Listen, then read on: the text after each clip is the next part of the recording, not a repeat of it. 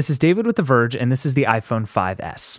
This is Apple's flagship phone, but it's the mid-cycle version. Like the 4S and 3GS before it, this device comes with a bunch of changes and improvements, but no huge design refresh. On the plus side, at least this year, unlike with the 4S, people will know you bought a new phone. Yes, the 5S is the same brushed aluminum shell and chamfered edges as ever, as light and thin and comfortable in one hand as ever. I do wish there were an option with a slightly bigger screen, but overall it's still hard to beat the design and construction of the iPhone 5S. But it has new color options, which give it a great new look. There's silver, the same color you can get on the 5, but now there's also space gray, a slightly lighter version of last year's model that I actually like better. And then there's gold, the surprising new entrant. It looks great. The only other design change is on the front of the 5S, where Apple has redesigned the home button you'll press countless times every day.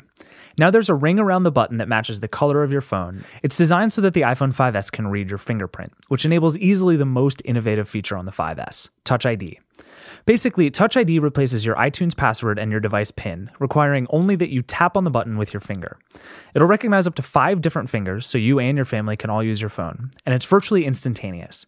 It can be finicky at first while it gets to know all the different ways and angles you might touch the phone to turn it on, but it pretty quickly starts to work perfectly, as long as you really do put your finger on there.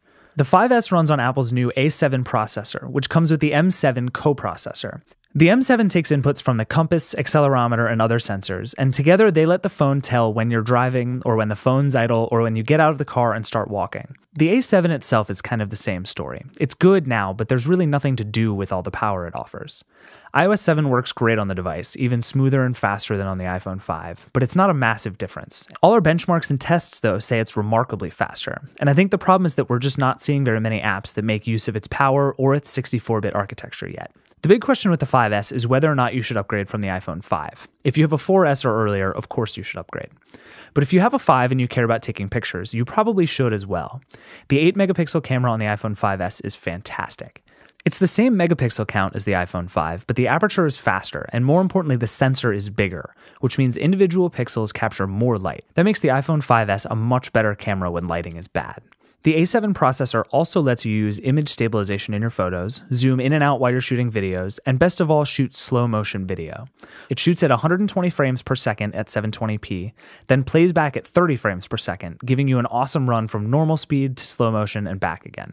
The processor also makes for better photos just because it's able to shoot so many more of them. The phone captures 10 frames per second, and if you ask it to, it will automatically choose the best one for you, though I wound up just picking myself a lot. Regardless, using burst mode is really easy and a great failsafe if you want to make sure you always get the right shot. So is the True Tone flash, but I almost never use that. It uses 2 different colored flashes to light your subject better and match the scene around you, and it's definitely better than most flashes, but it's still a lot worse than just not using a flash. Battery was the one slight disappointment in the 5S upgrade. That's not to say it's bad. It's not. It's not even worse. It's just not meaningfully better than the iPhone 5. You'll get a full day as long as you don't use it constantly, but nothing more.